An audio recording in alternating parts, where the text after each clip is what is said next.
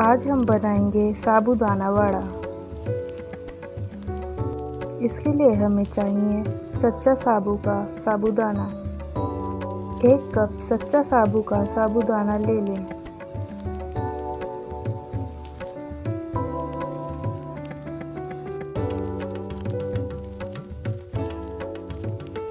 डेढ़ कप पानी डालकर 3 घंटे के लिए भिगोएं। 2 कप उबले हुए आलू ले लें। इसमें भीगा हुआ साबूदाना मिलाएं।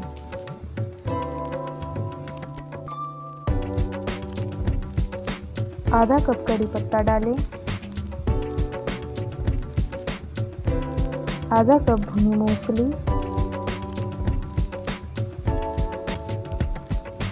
बारीक कटी हरी मिर्च डालें। बारीक कटा आलू डालें।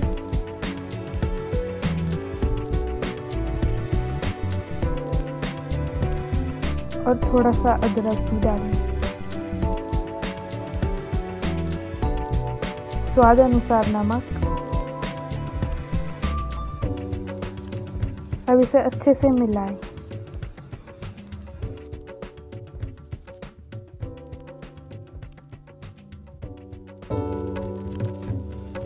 एक चम्मच मिश्रण हाथ में लें और गोल घुमाते हुए वड़े का आकार दें। वड़े तलने के लिए तैयार हैं। गरम तेल में साबूदाना वड़ा सुनहरा होने तक तल लें।